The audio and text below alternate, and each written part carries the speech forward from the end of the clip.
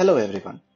In this video, we'll be talking about variational autoencoders, with the goal of explaining each and every aspect of its theory as well as implementation. Hopefully, by the end of this, you would have a better understanding of it. The plan for the video is to first talk about autoencoders and why do we even need VAEs if autoencoders exist. We'll then get into the intuition behind VAEs and the math which will guide us on how to exactly implement it. And finally, we'll have our VAE conditionally generate data. An autoencoder simply comprises of an encoder and a decoder. It's the encoder's responsibility to take an image and generate a lower dimension representation of the input. The decoder's responsibility is to take this lower dimension representation and generate an image from it. Once we train the autoencoder with reconstruction loss, which can be say L2 distance between pixels of both images, then the autoencoder will learn to reconstruct the given input. Before moving on to variational autoencoder, let's talk a bit about what problems an autoencoder could be used for.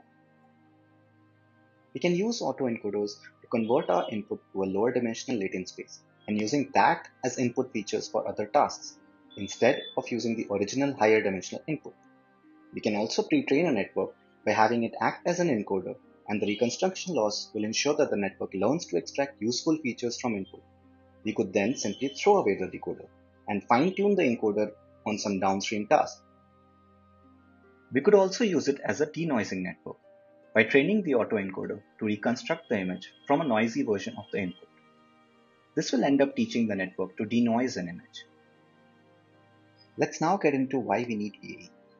During training, autoencoder will try to push the training points as far apart from each other in the latent space.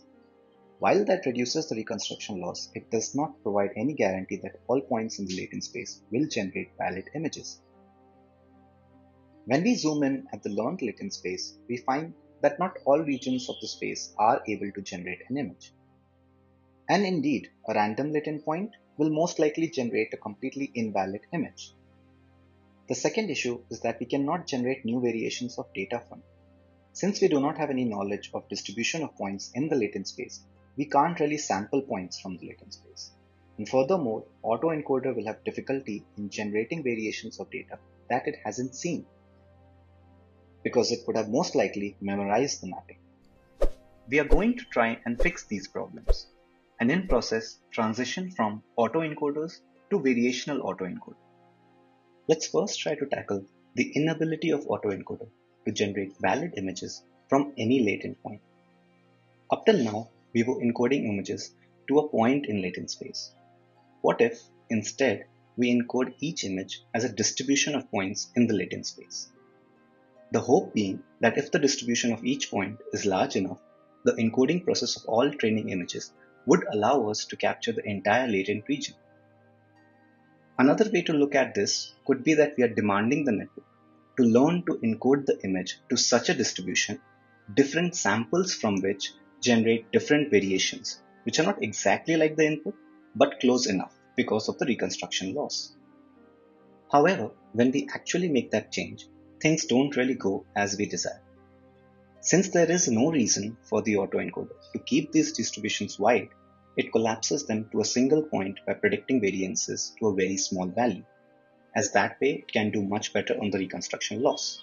Since for each input image, it would only have to learn to reconstruct that image from a single latent point, rather than a wide distribution of points. And these are further pushed apart, leading us to the exact same state as before. We must constrain the distributions in a manner that disables the encoder from collapsing those to a singular point, and they are also constrained to not move far apart from each other. With these two objectives, we can see that if we demand these distributions to be similar to a standard Gaussian, then that will allow us to achieve both objectives. The network will try to have their means as close to zero as possible, hence disabling the distribution to move far apart from each other. And it will try to have their variances as close to unit variance as possible, again disabling the network from reducing the variance and collapsing the distributions to a singular point. To add this factor, we need to compute some sort of a distance metric between the distribution that encoder returns and standard Gaussian. We do this by computing KL divergence between these two. which is one such metric that captures what we want. I'll make sure to add links in the description where you can read more about it. Once we add this, we see that as we increase the relative importance of KL divergence as compared to reconstruction loss, our latent space distributions end up being wide enough and covering the entire space. We can also reach the same conclusion with the use of a probabilistic model of data. Let's assume our data X is generated by a hidden variable Z, which are points in the latent space. In order to generate data, we first sample from the latent space using a prior PZ. We then generate a data point by sampling from the distribution P of X given Z. Earlier, we did not know how to sample from Z. To simplify the sampling process and the generation process, we'll now make some assumptions. We assume P of Z to be a standard Gaussian, which will allow easy sampling. We also assume P of X given Z to be a Gaussian, the mean of which is defined by a function f, which we'll approximate through our decoder, and it has a covariance matrix which is just a constant times identity. Both of these assumptions will simplify the generation process. Our set of input images, X, does not give us any information regarding the hidden variables or the latent factors which are used to generate. In order to learn to encode the image in the latent space, we need to be able to infer characteristics of Z given an input image, and for that, we need P of Z given X. Computing P of Z given X using Bayes' theorem requires marginalizing Z in the denominator. This involves an integration over all possible latent sources of radiation Z, and for higher dimensional Z, either we can't compute this integral or we can't compute it in polynomial time. I'll add links explaining this also in description. So instead, we try to find an approximation Q of Z given X, which we define to be a member of the Gaussian family. Obviously, the actual distribution might be nothing like a Gaussian, but we try to find as close an approximation as we can, and we do that by finding such a member of the Gaussian family that minimizes the distance between Q of Z given X and P of Z given X. We use the KL divergence as the metric that we want to minimize, which is nothing but this. We have used summations here, but given the distributions are continuous, it would be integral. So we can just replace summations with that everywhere. Applying Bayes' theorem on P of Z given X gives us this. We then expand all the terms in the numerator and denominator. The last term is nothing but a constant and can be ignored as far as optimizing Q of Z given X is concerned. We then bring the Q of Z and P of Z terms together and rewrite the first term as KL divergence and the second term as expectation of log P of X given Z. Because we assume P of X given Z to be a Gaussian, we get the formulation of reconstruction as mean squared error. Finally, we reach the same conclusion. A KL divergence term between Q of Z and P of Z, which we assume to be a standard Gaussian, and a reconstruction loss term that we are trying to minimize. To summarize, we make the following changes. Instead of encoding input to a point, we encode input to a distribution by predicting its mean and variance.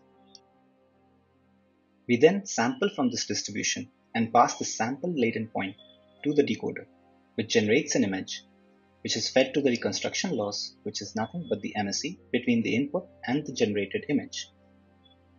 We also add a KL divergence term to the loss, which ensures that Q of Z given X is as close to a standard Gaussian as possible.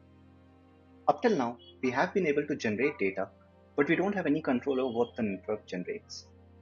Given that we might have class labels available with us, like in the case of digits, let's see how we can conditionally generate data, so that when we ask the network to generate an image of a particular class, it indeed generates an image of that class only. To achieve this, we'll add label information in the encoder as well as decoder. Instead of the encoder learning Q of Z given X, it will now learn Q of Z given X, Y. For our conditional encoder, since we are working with digits, our number of classes are 10. So we'll add 10 channels to the input image with all being 0. Then we'll replace the label index channel with all ones. So for 0, it will be the first channel, for number 4, it will be the 5th channel, and for number 9, it will be the 10th channel. Essentially, what we are doing is concatenating a one-hot encoded label vector for each pixel value. For 0, it will be this vector that's concatenated to all pixels of the input image. For 4, this, and for 9, this.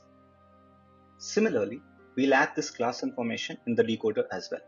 Instead of just passing the sampled Z, we'll also feed the decoder a one-hot label vector by concatenating that to the sampled Z. Prior to conditioning, this is how our entire flow of VAE was looking.